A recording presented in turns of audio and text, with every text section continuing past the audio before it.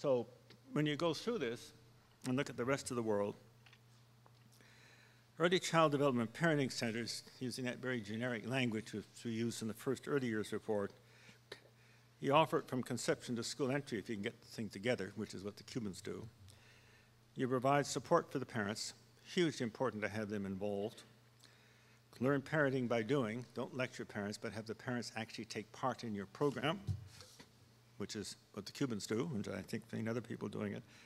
Provide non-parental care, that is daycare, and link to children's services as needed, which the Cubans do a very good job on. We think the reason why autism may be so low in their culture is because they can spot it early and put in sort of programs that might change it. We don't know that's the answer or not. So that's a pretty dramatic example of one of the regions in our world doing this, but the Scandinavians do essentially the same thing.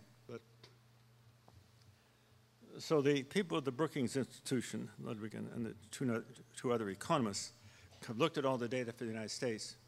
Started early, do it often, involve the parents, and intervene effectively. You want effective programs. You don't want what you see in many other areas. So that's important things. So then when we pull all the data we can get our hands on, for enrollment in early child development programs beginning at birth, you'll see that Cuba, the gray bars, they have 99% of their population involved. Kind of unique, isn't it? Kind of dramatic. The Swedes, they kick in the ages 1 to 2, and then they climb all the way up. Finns begin a little bit slower. This was done for a report to Brazil 2 weeks ago.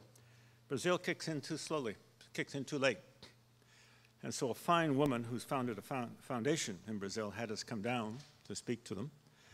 And she's put $100 million into an early child development program to try to get Brazil up to the performance levels of countries like Cuba. Rather dramatic when you see it in terms of movement in the world. Now, in the early years report, they point out to the chaos, the multitude of programs in early child development that exist in our community. They call it chaos. Australia has the same problem, at least South Australia, where I was visiting. And when I talked with all the groups in South Australia, they wanted a whole-of-government approach to the funding of all the activities in early child development. They wanted one coherent program, everybody educated to the same level. Interesting, isn't it, when you think about that? So the home visit programs, the center-based programs that they're developing, and you may wonder, well, how they got there. Well, they got there because of some enlightenment, which I won't take you through, but we worked with them for over 5 years. And their government decided to announce that it would put early child development and parenting centers with their primary schools.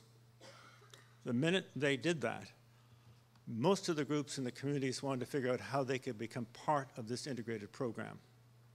Now, they got a lot of hurdles to jump over to put it in place, but basically they want to do is they want to take existing people who are good, who may not have a lot of high-level education, and put in a postgraduate program for them to upgrade their skills so that everybody that go into their centers can be paid at least at the same rates as primary school teachers.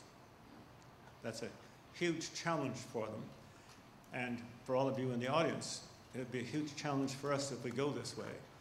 But this has huge messages for your universities and whatnot who run early child development programs. A, to upgrade their skills. We're arguing that the South Australians should have 25% of the coursework in developmental neuroscience. That's related to development, not the other aspects of neuroscience. We think we'll get it. And they have to have a postgraduate program that does this. And the teaching format, if you know about it, from Red River College in Manitoba is brilliant on this. It's 40 hours multimedia teaching of using in their curriculum programs for training the staff to work in this field. So, getting order out of chaos is important. So when we did the original early years report, we looked at the sources of brain stimulation, and this chart was done that way. So the parents have a huge effect in the first 2 years. No doubt about it at all, whatever the caregiving structure is. Yes, you can move into group dynamics as they become older, and a different kind of structure can be used, but that's it. And that chart basically says you should begin before birth, and there are the basic things that you do in it.